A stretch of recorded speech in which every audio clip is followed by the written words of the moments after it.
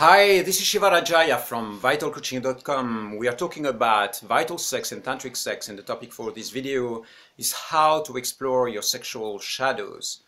When it comes to sexual energy, of course, there is something that is quite mysterious there.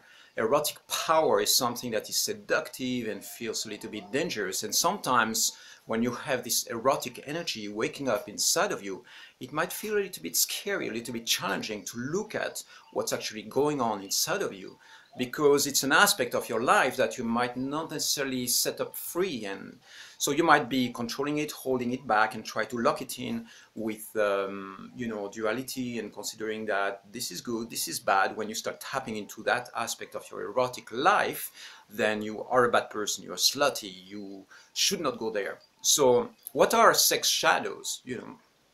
Sex shadows are anything that has to do with exploring the limits of what feels comfortable to you. Everything that is in the shadow is things that didn't still receive light. Right now the reason why we have shadows and lights is because our mind is creating that division and considering that something is good and something is bad. So what is bad, we lock it in, we put it in the forest there, we don't go and explore it, and then it becomes a shadow because we are no longer cultivating it, we are no longer activating it. Some things that are shadows today might not have been shadows like 1,000 years ago. Something that is a shadow today in your life might not have been a shadow like just 2 or 3 years ago.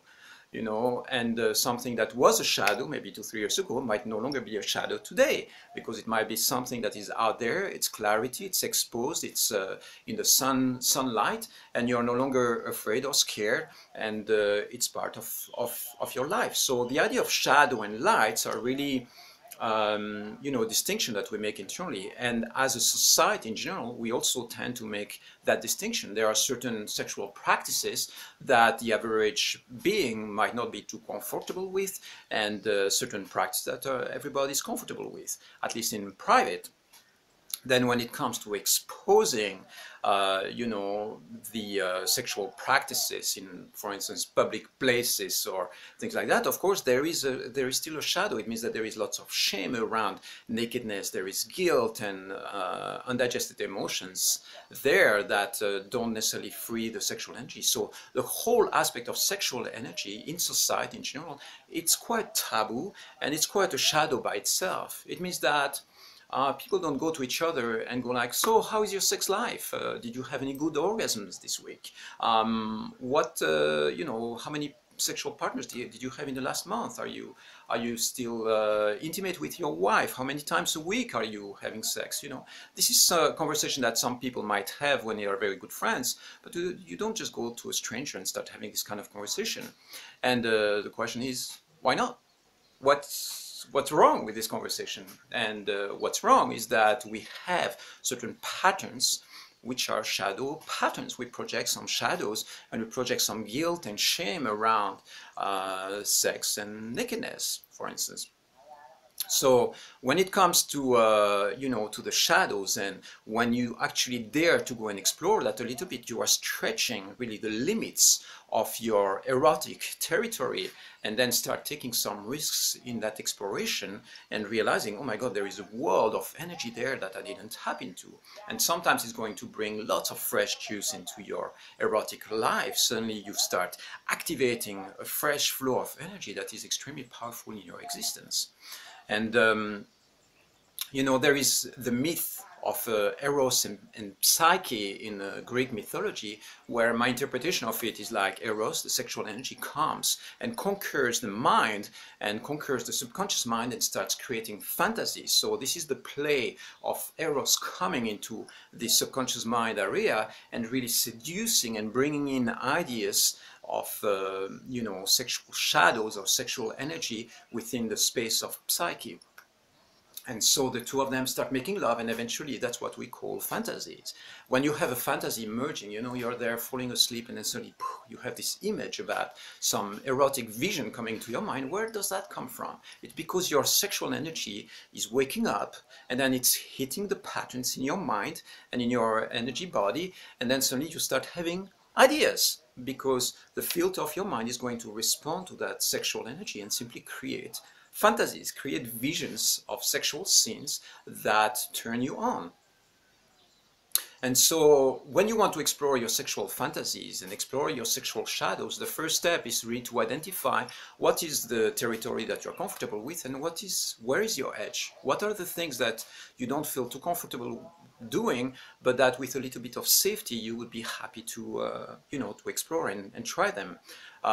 So that's identifying your shadows. The second step is really to create a sense of safety, and this means that if you engage into your shadows and start exploring them, exploring your fantasies, very often it means that you want to make sure that you're not going to get a backlash out of that, that it's safe to go that way, both physical and also emotionally with your partner and your lover. If you express or voice a sexual fantasy to your husband or your wife, and the consequence is that they decide to divorce you because they think you are extremely dark and dangerous, then that would not be a very positive victory into your sexual exploration.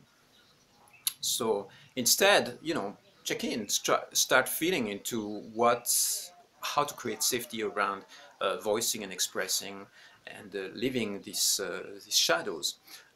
Another aspect is, of course, creating a sense of complicity with your sexual partner or sexual partners, and so that they are on board with giving you space to express these shadows. It means that when you are engaging into that space, very often, if you are taking the lead and wanting to explore your fantasies, then that means that you will have some people who are going to be space holders. They are going to be there observing and giving you energy and supporting that exploration. What are those shadows? What are the kind of possible fantasies that you might have? Some of it can have to do with threesomes or engaging with other people into the sexual space. Maybe you are with your partner and you know everything about the sexual exploration and your boundaries within that, and suddenly in your mind the real fantasy is to bring another potential lover in that space.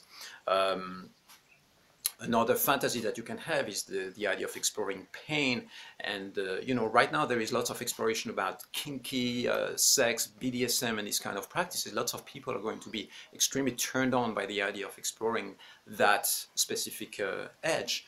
The idea of dominance and sexual restraint, sensual or sexual dominance is a powerful one as well. The idea that you totally lose control and allow the other person to dominate you within that space, or taking also the dominant role. This is another shadow or another aspect of fantasy, sexual fantasy that can exist inside of you. Another shadow or sexual fantasy that you might have might be to have sex in public places within a public context, where people don't see that you are having sex, but it's a turn on because there is other energies involved. It's not just locked and separated. That can be another fantasy that sometimes people have. Being watched or watching, it's also another fantasy that can kick in.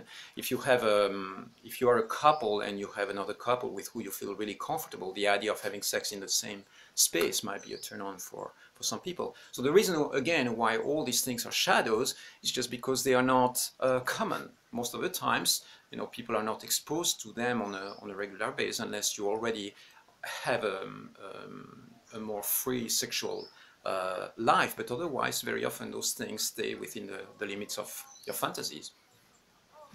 And yeah, what happens when you explore your shadows a little bit more is that you actually expand the energetic and the emotional potential that you engage with in sex.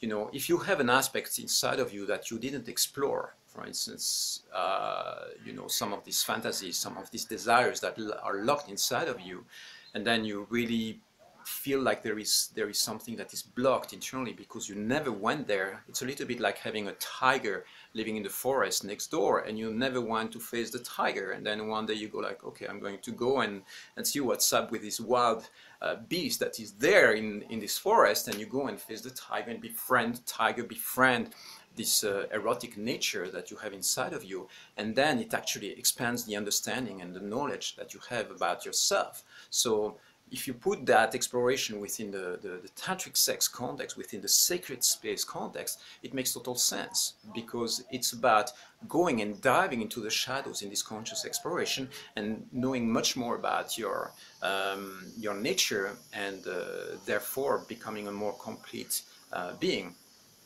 Don't get me wrong, okay? I'm not saying that you must absolutely go and explore these shadows. Every person makes their own choice, but the benefits of going there sometimes and diving into this shadow exploration has the potential of expanding your sexual or tantric potential immensely, because if there is something, an aspect of yourself that you're really afraid of, then it's going to lock you in fear. Whereas if you go and face those fears and go and face what's out there, then eventually you go like, oh, I can relax. I've been around the planet 20 times and I know what's going on this planet. So that gives you a sense of trust that you can start engaging then into all aspects of your life, rather than being locked in a state of fear and yeah, and mistrust.